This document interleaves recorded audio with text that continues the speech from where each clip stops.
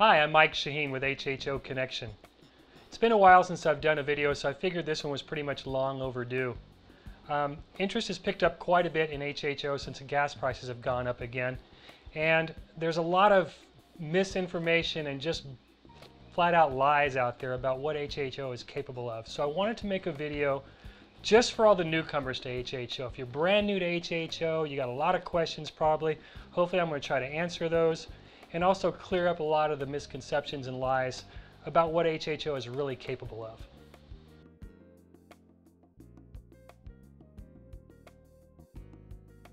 Okay, let's get right down to it. The number one question everybody asks is HHO for real? And if I put one of these things in my car, can I expect to get better mileage? And the answer to that is yes, you can put one of these in your car and get better mileage, but it's tricky. You can't just bolt it on and automatically get better mileage. Here's your typical scenario. You put an HHO generator in your car, and within the first tank full or two, you notice the onboard computer is telling you you're getting better mileage. And within a couple tankfuls or within a week or two, you'll notice all your gains have gone away. The computer has learned that something is going on and it starts trying to compensate. Now, I'm not going to go into a lot of detail here on what happens, but the bottom line is you end up losing all the gains that you've seen. And what you basically need at this point is somebody to tune your car for the HHO. And that's where it gets tricky because you have to fool the onboard computer. And there's things like MAF sensor controllers and IFEs and things like that to help you do that. And again, I'm not going to go into detail in this video on how to do it, but it can be done. It's just not as simple as some people would like you to believe. And again, some cars it works better than others.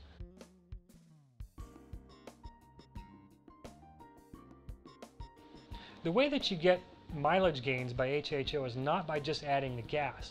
The only way you're going to get mileage gains is you have to cut the fuel supply that's going to your engine. So you lean out the fuel mixture that's going to your car, and you add the HHO gas to supplement it.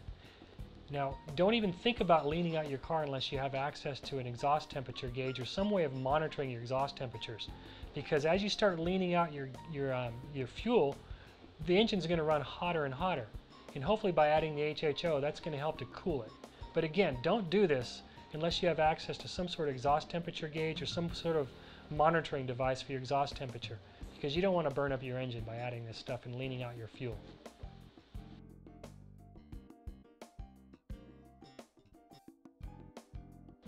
If your car is a diesel or you're running a big rig, then your chances are you're going to have a lot better luck with HHO.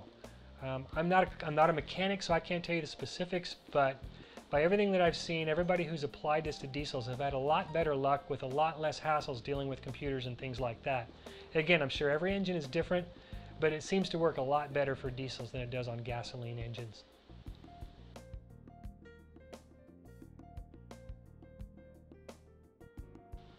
Okay, so the bottom line, in my opinion anyway, is that HHO definitely does work. But like I've mentioned, it's tricky at best, and you're going to have to retune your car to see positive results. Now, if you don't want to put one of these things in your car, but you want to get involved, hey, if nothing else, it makes a great torch. But I do want to encourage people to get involved with HHO because there's definitely something to this, okay? Hopefully somebody will just, in my opinion, the best thing would be for somebody just to redesign an engine completely to work on HHO instead of the other way around.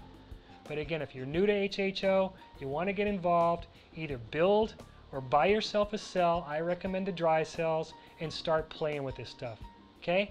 Welcome to HHO. Enjoy the ride.